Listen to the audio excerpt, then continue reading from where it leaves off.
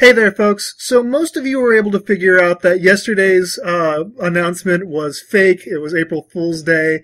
Yeah, I think all of you actually figured out that those stats were faked. But so here today I'm presenting you the real tier shifts. If you want the actual stats, you can go to the Smogon thread that's linked up below. But most of you, what you care about is what's changed tiers. To start off with, we have the OU-UU split. I can tell you right now that nothing rose more than one tier. It's conceivably possible that an NU Pokemon could go as high as OU, although an OU Pokemon can only drop down as low as UU. But I'll tell you that nothing did anything drastic. No one shot up from NU to OU, NU to UU, or RU to OU. But so anyway, let's start with OU and UU. So based on February's usage, what we were kind of expecting is that Scrafty would drop to UU and Deoxys-D would rise to OU. This was especially important with Deoxys-D because the people who are in charge of deciding the borderline tier, basically what's banned from UU, that's not an OU, were basically like, Deoxys-D needs to go. It really, really needs to go. So they were really looking forward to this. But when March actually came around, Scrafty just pulled it together with just the smallest possible fraction, and managed to squeak by and stay in OU for one more cycle.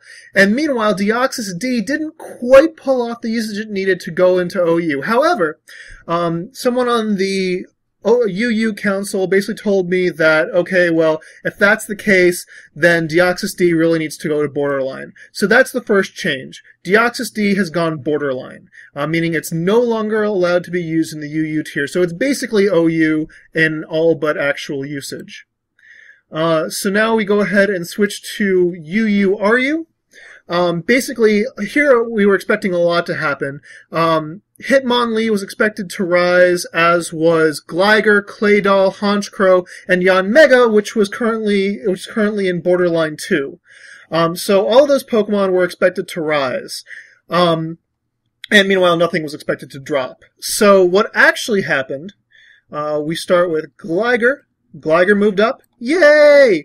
Gligar is apparently a monster in the sand thanks to Sandvale. They're actually making some decisions right now about Sandvale and whether you're allowed to use it in sand.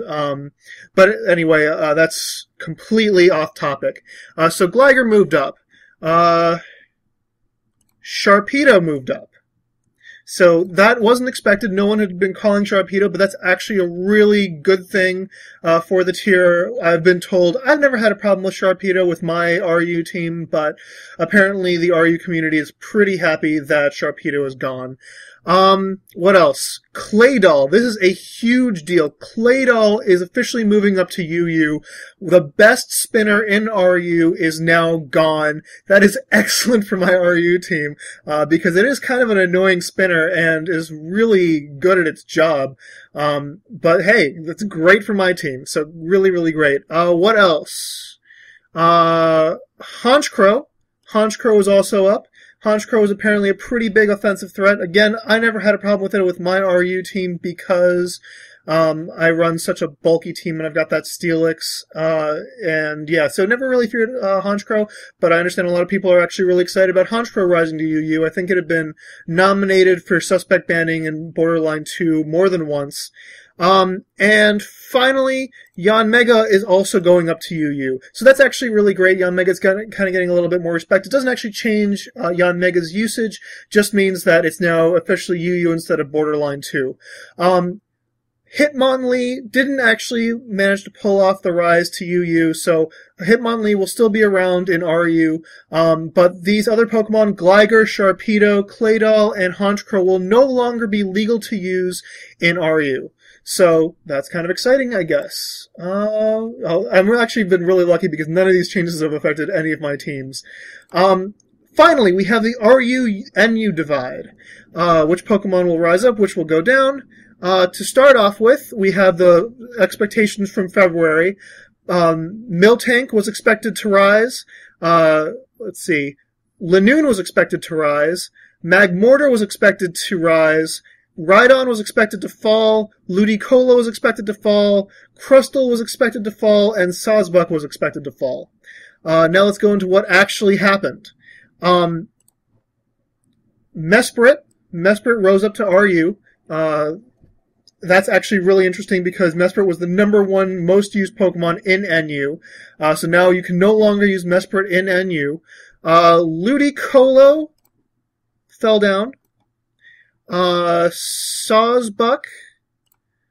Where's Sawsbuck? Sawsbuck fell down. And Charizard. No one was expecting Charizard, but Charizard is actually now NU, which is really kind of cool. Charizard has a huge, has a huge weakness to Stealth Rocks, and that's kind of why you don't see it very often. But I'm really hoping that it'll get some decent usage in NU now. I'm actually considering switching out my Emboar on my NU team for a Charizard because I just love Charizard, especially Shiny Charizard. Meanwhile, let's see. Yeah, Rhydon stays RU, and Linoone didn't quite climb up. Neither did Magmortar. Neither did Miltank. That's a shame. I really would have been happy to see Miltank over into RU and banned from NU. Crustle also didn't fall. So anyway, that's the tier changes. They'll be all listed below in the description, and if you want the full details, you can go to the Smogon thread that's linked in the description. So enjoy the new metagames, folks. And these are legit. I promise I would not fake you out on April 2nd. That would just be lame. So long, folks.